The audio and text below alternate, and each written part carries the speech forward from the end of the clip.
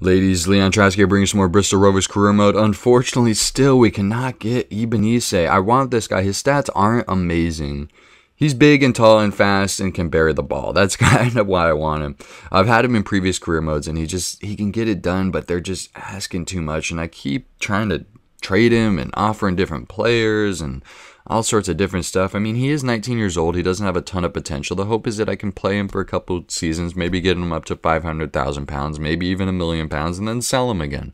That's the option here. Maybe in a few seasons, I think I could see him being potentially good for, in the next league, possibly, if I don't draft any good strikers. I do even offer Elliot Richards here. 325,000 pounds this guy's worth. They're only asking 315,000. Apparently, they're not interested in the guy. And the transfer deadline window's coming up soon, so I need to get my stuff figured out. And we'll see, I guess. We'll see. They end up asking way too much. They don't want Richards. They don't want this. And they don't know what they're talking about. I'm not about to pay $325,000 for this guy. I don't have that much, but although I do really want him, it would allow a lot more depth at striker, even though I already picked up Tim Payne as a free agent. It's nice to have a good striker that's already worth some coins, but we'll see. We offer that offer there for Richards. We've got a game here. Capital One Cup against Chesterfield. We'll see how this goes. We're starting Tim Payne and Andy Edsap at the top, Stozier at center attacking mid, Azagori and Elliot Richards at left and right midfield respectively. Emir Khan and Lund are playing center defensive mid, Rekic, Parkis, and Kenneth at center back. So pretty standard lineup, probably my better lineup here. And sometimes you got to do that in the Capital One Cup game. And I know I'm playing against a team that's better than me, and so I've got to get as much skill as I can on the pitch. Capital One Cup games in these, when you're in these lower leagues, are very tough, especially when you get into the later divisions. The cup games, it seems like the computer just steps up its difficulty. I am obviously playing on world class, but sometimes it feels like it jumps up to legendary against these higher division teams on the cup games, especially as you get into the semifinals and finals. Man, it gets tough. It gets tough. And yeah, it's there, 5 goals in all competitions. Getting it done. So we'll see. Apparently, he's Central Coast didn't want him here, but we start off here in the 9th minute, and there were chances. There were a few chances, but when you can't get it done in the beginning, sometimes you're going to have a hard time throughout the game. We go into halftime 0-0.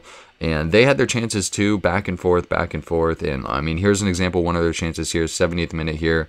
Nice little break from them. They're pushing it up on the wing. They get a little cross into this guy, and he takes a funny touch on it, and he just misses it wide. My heartbeat just skipped a second there. I really thought that might have been done. We do bring out substitutions here. Substitutions are kind of weird because I am obviously taking off more skilled players to put on lesser skilled players. I bring off one of my center defensive mid. I think I take off Amir Khan. I put Brogheimer back on at center attacking mid, who's got some decent ability. And then I obviously, probably one of my better players, Azagori, I take him off and put on Tim Carroll, my black Ronaldinho. Only 16 years old. The guy's got some abilities, but I'm obviously giving up some skill. But it's nice because I do get that energy boost, which can be very effective in this game. So making a triple substitution there in the 70th minute here, and we actually get another chance or two, and they actually get a chance or two back, and it was close. And you got to take advantage of any chances you get, especially on higher difficulties, especially playing against higher level teams than you. When you know the team's better, you got to play possession, you got to take your chances, and you got to capitalize. And we step here with Payne, and he just off the post, and it just bounces right to my guy, but he's offsides. It was so close, only off by a step when he took the shot. Drills it right off the woodwork and just bounces right back to my guy, who could have buried it if he wasn't offside. And it actually ends 0-0 after 120 minutes, going to the penalty kick shootout. Always tough. I hate penalty kick shootouts, especially against a computer. Almost even more so. I'd rather do it against a person, because at least a person, they're doing cheeky stuff. They're messing around, probably going center half the time. But we speed this up here because it's not super exciting. I block, I believe, their first one there. I make my first one, so we're up one. No, I miss my first one, and we're losing now. 1-1, 1-1. They're up 2-1 here. Trying to tie it back up, 2-2. Thank God. Here we go. Oh my God, with the save. Tied at 2-2. Let's take the lead here. 3-2. You know how we do. 3-3. All right, tied it up. 4-3. Okay. Taking the lead back. Let's get a save. No. 4-4.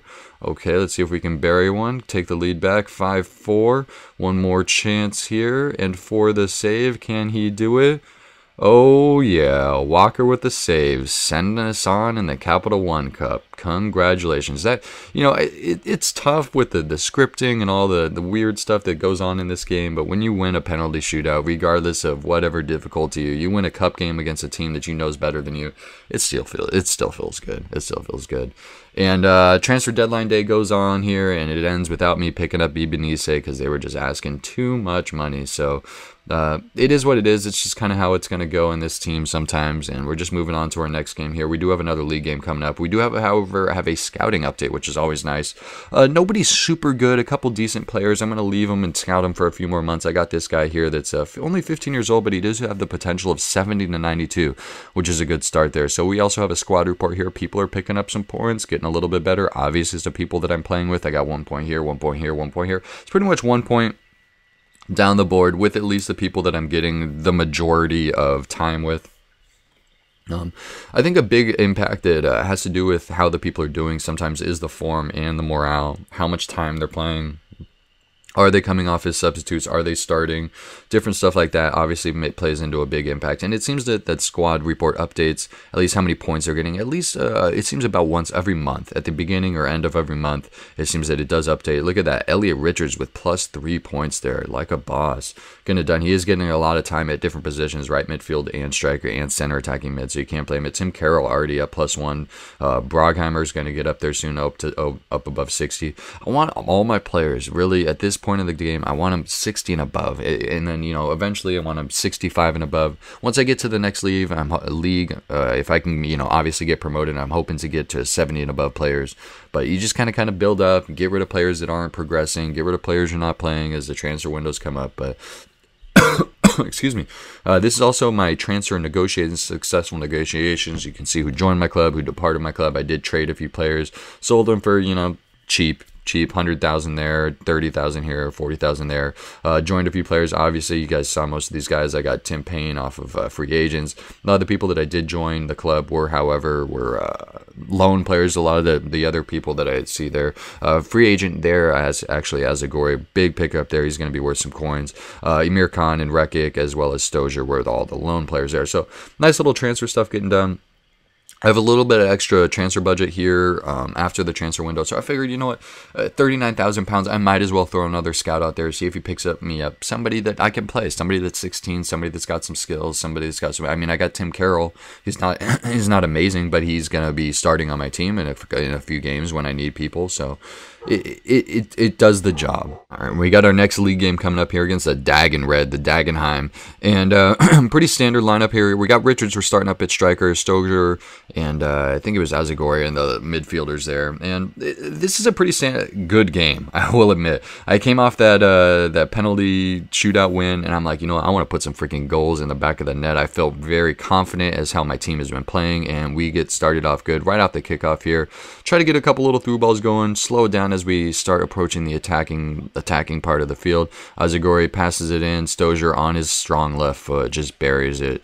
And Stozier, he's got a decent weak foot. I think it's 3-star weak foot, but left foot is just a beast. Even though he can bury with the right, I have a hard time sometimes with left-footed players. I really like right-footed players. I find that my flow of play develops more to right-footed players. But when you can bury somebody the ball with a left-footed player, and you're like, oh wait, that guy's actually left-footed, and he just buries it with the correct foot, it's like, man, that feels good. But we start off early there, 1-0. We come back here, 22nd minute. Start moving it up the right-hand side with Richards on the right, or striker. And I got my right midfielder, Stozier, once again, just doing a little bit of work. Does give up the ball. Nice little passing movement. And eventually, I believe I worked this back to Stozier there. Or no, Azagori takes a nice little shot, stays low.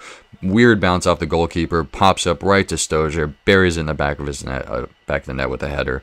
Always a little nice, just being in the right place at the right time. What that is, people are like, oh, that's a bad FIFA bounce. Like if it happened online to you, so you know what that is? It's a player having good attacking vision, having good attacking knowledge of where to be in the right spot in the right time here. And pretty much just right after the kickoff there, we steal the ball back. And just kind of try and work it back down the field. And this team just was not very good. My team was just in form, had a high morale, just came off that tough game against Chesterfield, which we pulled out that win even in the free kick or penalty kicks. When you pull out a win in the penalty kicks, it feels good. It gives you some momentum. But Clarkson here trying to work it around, still back out on the left midfield with Azagori. Step inside to Amir Khan. Amir Khan just gets a little bit of space, gets inside the defender, and just buries it far post. That was a nice shot. That shot really opened my eyes to how good this Amir Khan guy is actually going to be. He's big, he's strong, he can defend the ball, and he's actually got some shot power, which is nice. Because when players have shot power, it means that they can pretty much finish the ball from some distance, which is always nice. Coming into halftime here, I'm like 3-0 up. Man, I'll go into halftime 3-0 up, no big deal, but might as well work the ball a little bit more. Stozier dumps it off to Anietse, bounces it out, and Stozier just there to pick it up and bury it again. 4-0. 4-0 at halftime. Oh my God, what happened? I need to move up in the leagues. Chesterfield, you got me prepped for anything else in this N Power League One.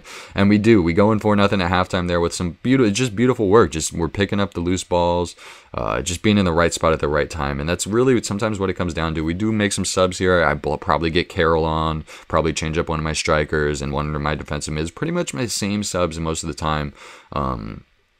Pretty simple stuff. It's because those are the players that I want to get experience. Those are the players that I want to get on the pitch, that I want to get some touch to, some time to, because I want them to develop and get better. And that's really how you got it when you play career mode. That's how you got to think about substitutions. And you can't forget to make substitutions, because if you forget substitutions, the next game or like 2 games later, all your players are going to be exhausted.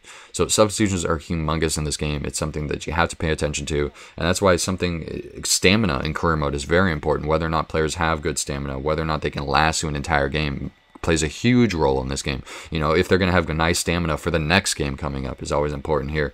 And, it's 75th minute. I thought I was controlling this game pretty well, but I'm up 4-0. They get a great lob through ball there over the top, and they end up just working one in. I think it, beat my defender there on the outside. Poor defense. Nice little cross. Buries it, short post. Goalkeeper even got a touch on it, but he couldn't do it. Episode's winding down to an end here. I hope you guys enjoyed this. 4-1, got some goals for you. A lot more league games coming up soon. Probably some more cup games. Pretty much got my team set here. We're going to start building through, getting through these season games, getting through the games here, getting the points under our belts, and really just building up, trying to find anything that I might need to get done before the January transfer window. Let me know if you guys got any tips for transfers that you think I should fill in my team with, but it's always important. Also, a few cup games, try and win a few cup games, a few league games, and I will catch you soon with some more FIFA Bristol Rovers career mode. You know how we do, guys. Till next time.